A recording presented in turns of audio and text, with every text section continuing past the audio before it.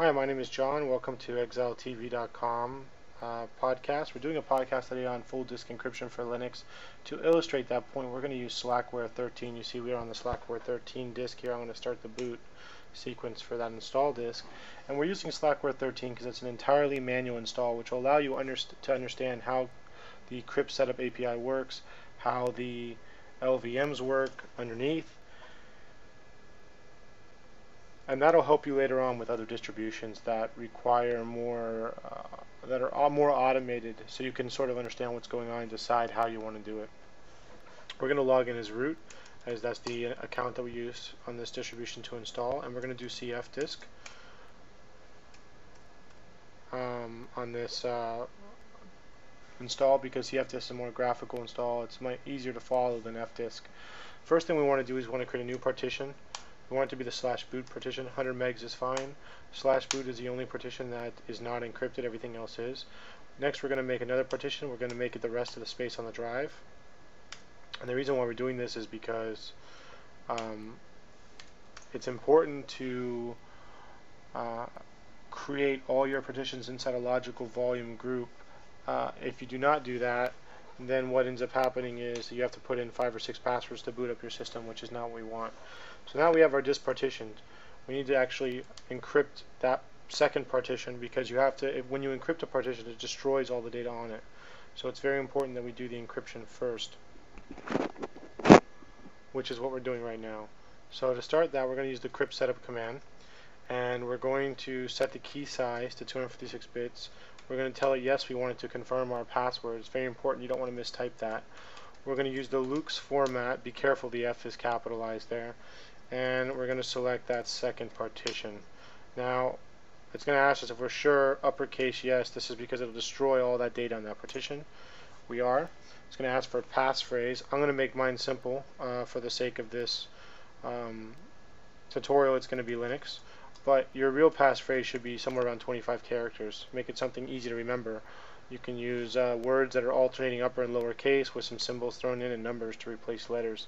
Find something you can remember but is sufficiently long and use that. The next thing we got to do is we got to actually open the encrypted partition. So we're going to use crypt setup again. We're going to do Luke's open, and we're going to do /dev/hda2, and we're going to call this /Luke's. It's going to ask for our password. Remember, our password was Linux. It's going to accept that password, and it's going to mount that drive. So now the drive is open to be mounted, which is good. Now, the first thing we want to do is we want to create a physical volume using the pvcreate command. Physical volume is what LVM uses to store volume groups, and of course volume groups have individual volumes inside them. So this is the basic building block of logical volumes. So we're going to do /dev/mapper /Luke's. Now when you open the container, the encrypted container that is on HDA2, it automatically creates a mapper entry to it, just like it does an LVM. So this is where we want to create our physical volume. Now it's telling us congratulations, the physical volume was created. Next thing we want to do is create our volume group. So we're going to use vgcreate, and we're going to call it crypt vg for encrypted volume group. Got to tell it where we're going to create that. Dev mapper and /Luke's is where we're going to open it. Successfully created that. Now we've got our container. We can create our individual volumes. For the sake of this install, I'm only going to create a swap and a root partition. You can create more partitions such as home, swap, user, root, which gives you some flexibility because you can choose different file systems to format it. However, for the purposes of this tutorial, I'm not going to do that. So what we're going to do here is we're going to do lvcreate.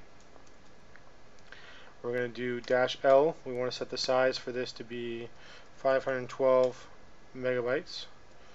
And we want to call it swap, and we want to make it on the crypt vg volume group.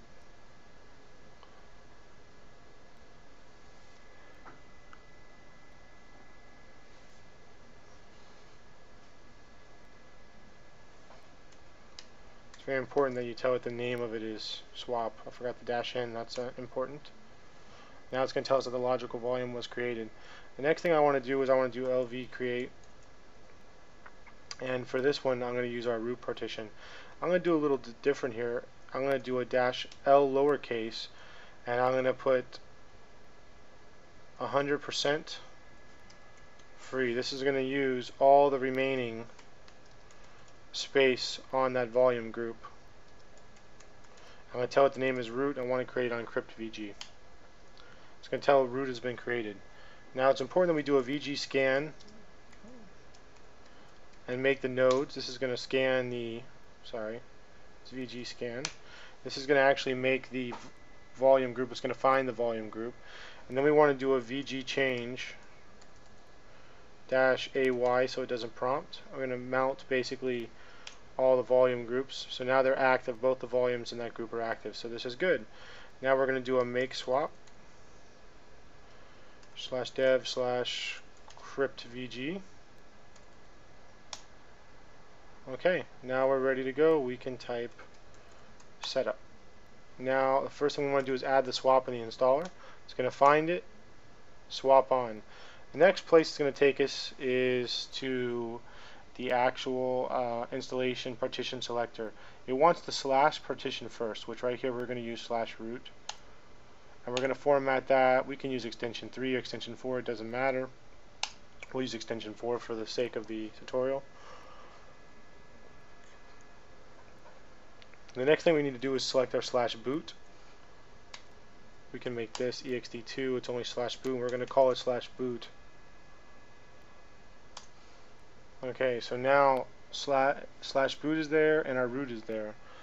And that is it for us because we only did 2. So we're going to continue now to the next part of the installation and install from the CD.